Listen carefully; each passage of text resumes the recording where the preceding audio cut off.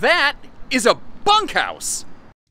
At least not a normal one. You have the option of outfitting this one instead of with the Happy Jack bed lift system like every other toy hauler has, with a more ride individual quad bunk system. But there's also some key details, like they gave it a privacy curtain so you can actually close that whole space off. But the kitchen space in this is fantastic.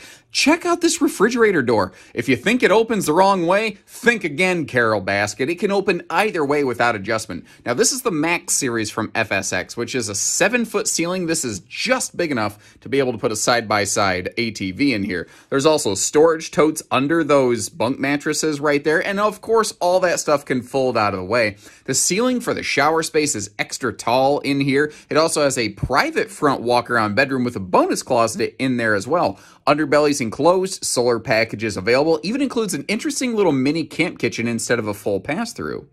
But here's the crazy thing.